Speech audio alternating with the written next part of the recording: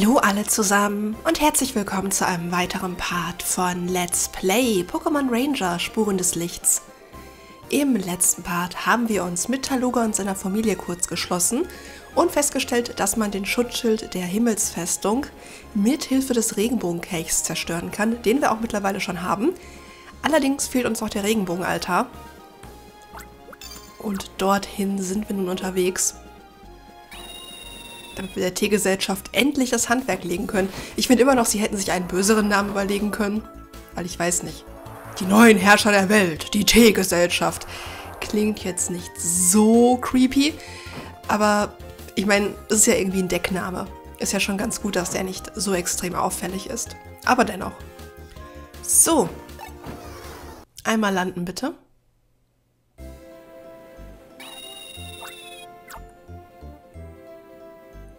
Und dann wollen wir doch mal. Wir haben auch verhältnismäßig wenig Pokémon dabei, fällt mir gerade so auf. Das müssen wir bei Gelegenheit mal wieder ändern.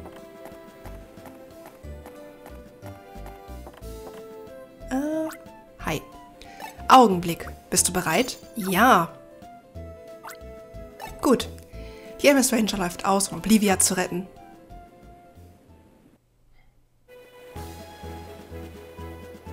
Dann diese entspannte Musik.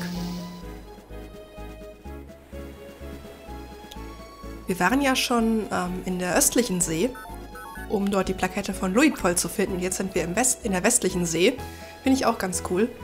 Melde gegenwärtigen Aufenthaltsort. X-Koordinate, Y-Koordinate. Das Signal eines vermutlich von Menschenhand geschaffenen Objektes wurde am Meeresgrund geortet.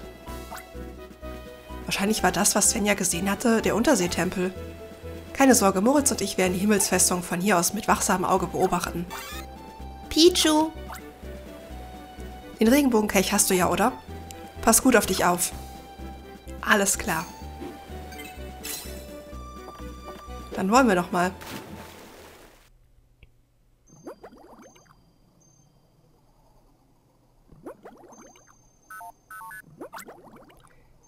Nähern uns dem vermutlich von Menschenhand geschaffenen Objekt.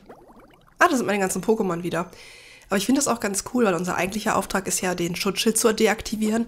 Und da gehört schon einiges dazu. Also es ist jetzt nicht so, dass wir in dem Ort unterwegs sind und ja, jetzt mach das und fertig, sondern wir müssen wirklich erst den Kelch holen, jetzt den Altar finden. Also wir sind so mal hier, mal dort unterwegs. Und das finde ich eigentlich auch schön, dass die Mission nicht nur an einem Ort stattfindet, sondern an verschiedenen Orten. Und wie gesagt, hier waren wir ja eigentlich streng genommen schon mal ganz am Anfang, als unser Fangkom hops gegangen ist. Oh, eine Seedraking. Habe ich Seedraking schon? Ja, habe ich mir gedacht. Ganz viele wütende Seedraking. Okay. Ist auch nicht sonderlich weit bis unten. Aber wie gesagt, wenn man das Spiel gerade anfängt, dann nimmt man dieses Muster vielleicht wahr, aber man denkt sich nichts weiter dabei, weil, naja, Ruine, fertig aus. Fun Fact im Intro vom Spiel, also wenn ihr das Spiel startet, dann kommt ja erstmal so eine kleine Szene, wo man auch so ein bisschen was unter Wasser sehen kann. Da sieht man den Altar auch. Aber da achtet man vielleicht nicht unbedingt drauf. Finde ich, wie gesagt, alles sehr schön so zusammengesetzt. Weil plötzlich ergibt doch vieles Sinn. Das finde ich schön.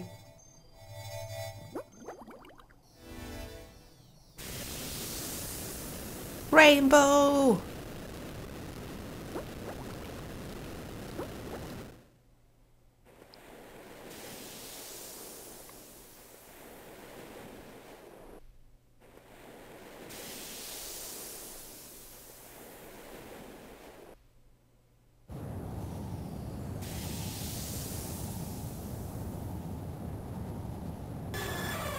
Und natürlich rufen wir damit das Regenbogen-Pokémon Ho-Oh, wie sich das gehört.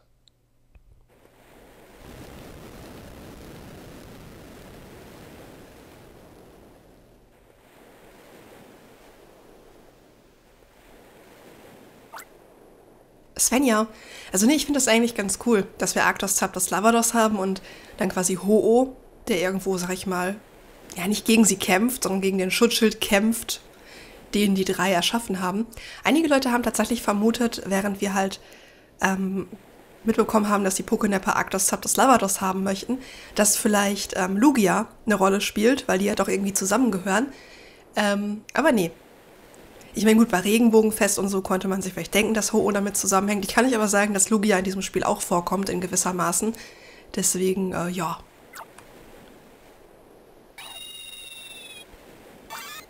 Pichu! Erst kam ein Regenbogen aus dem Meer geschossen und direkt danach dieses Ding. Das muss der wahre Regenbogenaltar sein, nicht wahr?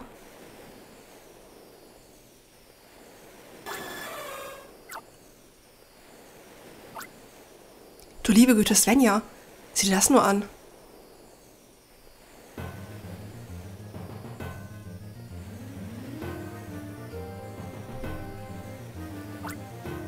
Ich fasse es nicht.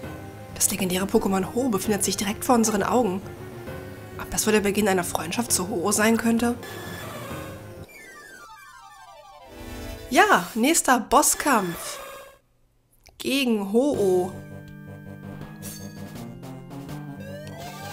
Oh, der Hintergrund ist so schön mit dem Altar. Das ist nicht weiter schlimm. Und jetzt wird es böse. Eieiei. Und ich habe natürlich unglaublich viele Pokémon dabei, die was dagegen machen. Oh.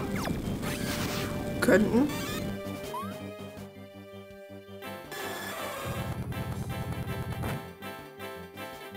Ich finde es ziemlich cool, dass wir hier nochmal gegen Ho-Oh kämpfen. Ich mag es sehr gerne, muss ich sagen. Sehr schönes Pokémon und passt natürlich sehr gut zum Regenbogen-Thema. Okay, ist wieder normal, sehr gut. Ho-Oh, hör auf damit.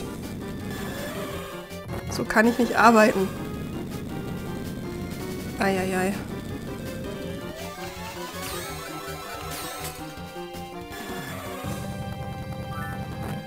Ah, sehr gut, dass Pichu uns so tatkräftig unterstützt. Das ist gar nicht so einfach. Oh, bitte. Das ist echt bis dato der schwerste Fangversuch, wie ich finde. Ja gut, da oben in der Luft nützt mir das herzlich wenig, aber gut. Also wir hatten ja schon einige knifflige Fangversuche. Metagross fand ich zum Beispiel echt böse.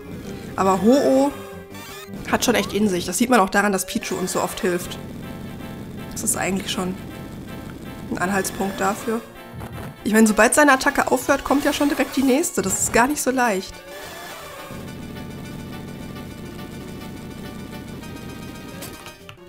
Vor allem, wenn es aus dem Bild verschwindet.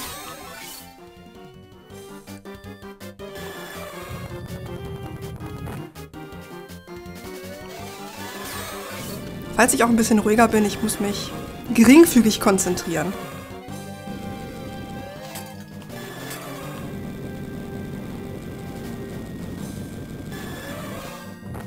Wenigstens einen Kreis sollte man zwischendurch aber mal ziehen, dass die Leiste nicht runtergeht.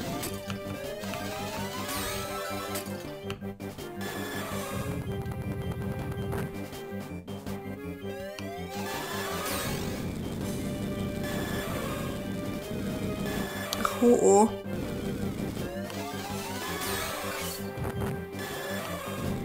Na verdammt, nicht mehr erwischt.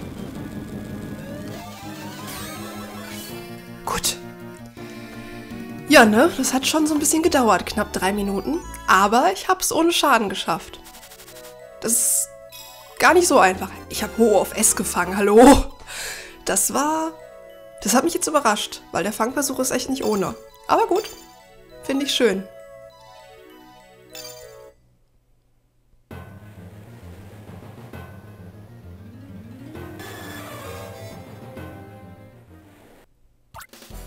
So, da haben wir das Symbol von Ho-Oh. Das ist auch ein Symbol, wo viele Leute tatsächlich Probleme mit haben. So.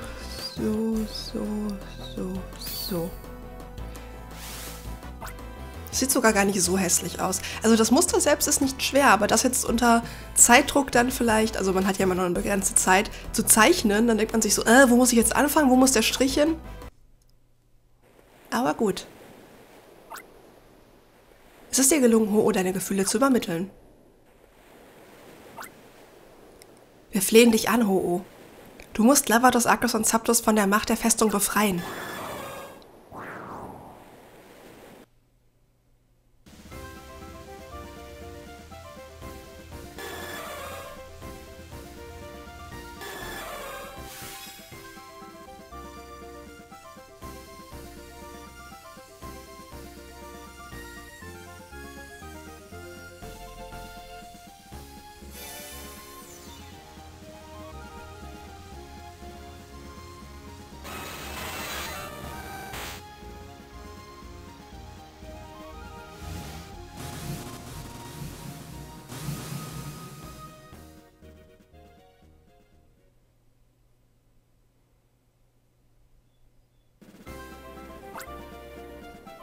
Das Funkeln des Regenbogens, das in der Ferne erschien, befreite Feuer, Eis und Donner aus den Klauen des ruchlosen Herrschers.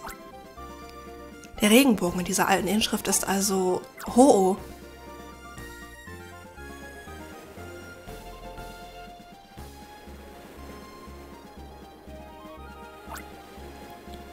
Das Funkeln des Regenbogens ist in der Ferne erschien. Mit anderen Worten hat Ho also den Schutzschild der Himmelsfestung deaktiviert. Lavatos, Arctos und Zapdos sind befreit. Vielen Dank, Ho. Mission geschafft.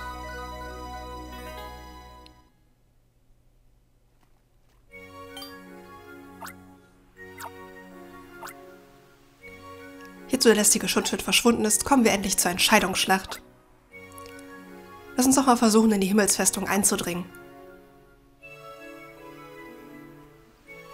Gut. Aber erstmal muss ich hier weg. Das sieht so schön aus. Selten ein so hässliches Muster gesehen, aber okay, es hat ja gereicht. Ich weiß gar nicht, ob wir jetzt noch ein paar Aufträge machen können. Ja, die Himmelsfestung ist jetzt auch eingezeichnet.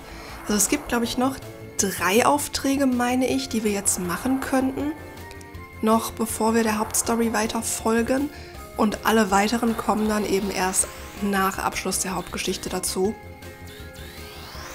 Deswegen überlege ich mir, ob ich vielleicht die 3 schon mal mache, sodass wir dann im nächsten Part in aller Ruhe mit der Himmelsfestung anfangen können. Flieg, Taubsi, flieg! Da wollte ich landen. Ich glaube, das ist keine schlechte Idee. Wir hatten jetzt in den letzten Parts, in den letzten beiden und auch heute so viel Action, was die Story angeht. Dann können wir auch mal wieder ein paar Aufträge machen, bevor es weitergeht. Das klingt doch eigentlich gar nicht so schlecht. Einen hatten wir ja auch schon gesehen. Hier am Labras-Strand. Da.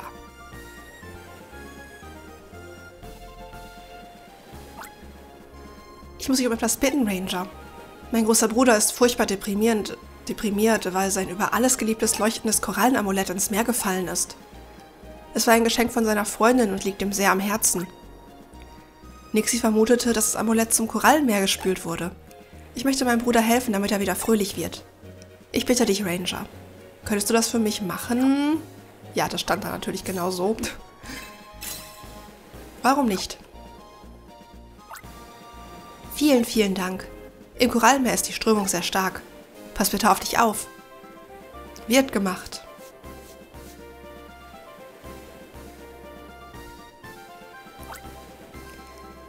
Ja, bitte.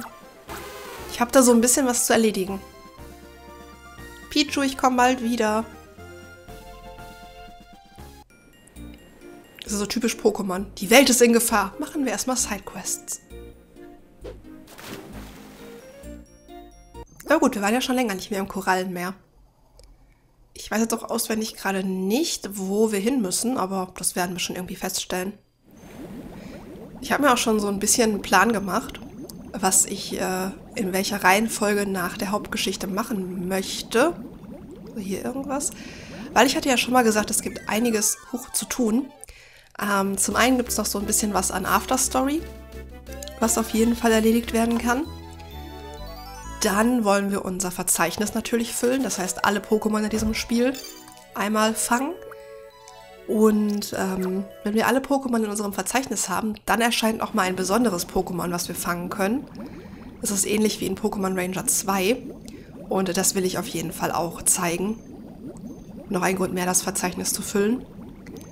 Dann natürlich die ganzen restlichen Aufträge. Ich weiß gerade nicht, wie viele das sind. 10, 15 oder so, die ich dann auf jeden Fall auch noch machen werde. Und ja, dann die Vergangenheit natürlich noch. Die werde ich wahrscheinlich in einem Stück machen, einfach weil es thematisch gut zusammenpasst. Und dann noch die ganzen Wi-Fi-Missionen ganz zum Schluss. Natürlich. Natürlich. Cedra King, gib das wieder her. Oh, bitte nicht. Natürlich. Vielleicht denke ich ja diesmal auch daran, die Bildschirme im Nachhinein zu drehen. Manchmal bin ich auch irgendwie ein bisschen verplant.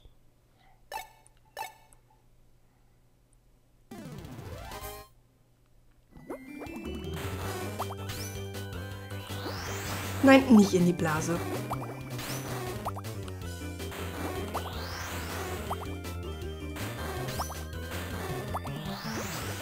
Das ist ganz schön anstrengend.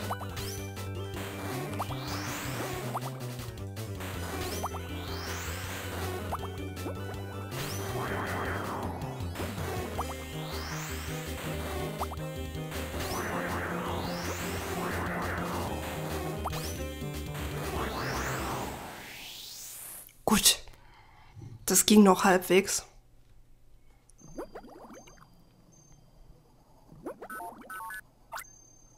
Das Sidra King scheint ziemlich aufgebracht zu sein. Ach komm, stell dich doch nicht so an.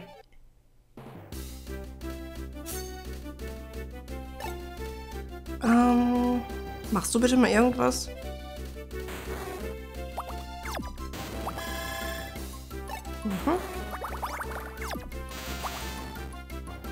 Achso, du hattest so eine Pokestärke. Das hatte ich nicht mehr im Kopf. Entschuldigung, Luminion. Gut.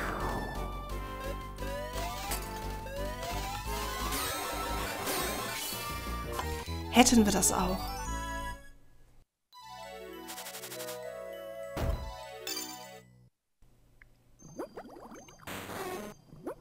So.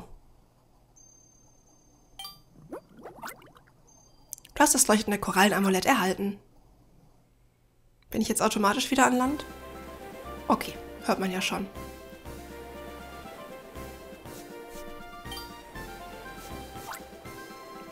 So, du hast das leuchtende Korallenamulett überreicht. Oh, Ranger, vielen Dank. Das heitert meinen Bruder bestimmt wieder auf. Was ist denn los? Du tust so, als sei etwas Schönes passiert. Ich dagegen bin tief traurig und deprimiert. Seit das leuchtende Korallenamulett fort ist, das mir mein Schatz geschenkt hat, habe ich nur noch Magenschmerzen. Au. Quatschomat, dein Magendrücken ist rein physisch. Physisch? Psychisch wohl eher. Schau, was ich hier habe.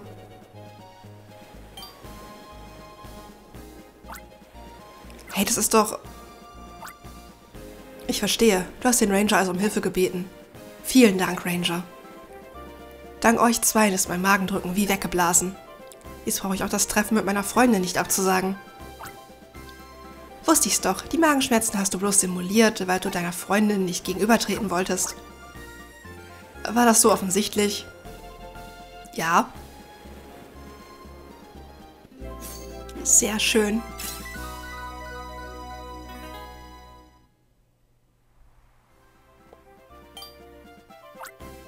Und Ranger-Punkte. Wir könnten noch mal wieder gucken, ob wir unsere Punkte nicht ausgeben wollen. Wir haben ja schon wieder einiges. Was hätte ich denn gerne? Das wäre ganz cool.